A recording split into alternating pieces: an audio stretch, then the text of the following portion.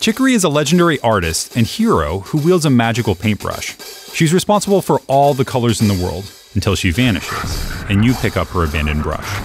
This brush is special, and it's what sets this game apart from every other adventure game out there.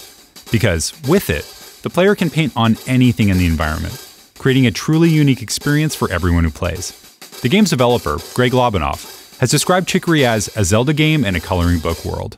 I wanted the player to basically always be able to draw, but I was really surprised at how well the paintbrush mechanics tied in with kind of a Zelda adventure game structure. The entire screen is like, the camera's just looking at the ground, so you have an entire screen's worth of canvas. You can draw on anything. Chicory's paintbrush isn't just for changing how the world looks, it's also a powerful tool for interacting with objects and solving puzzles.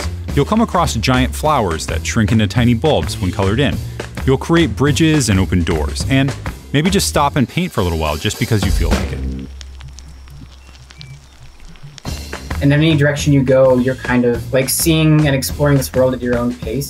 Like, this is something that, like, I think almost any human being can connect with. It's not a gendered thing. It's not an age thing. Like, drawing is just fun. And like, there's like, it's an amazing basis to build a game on.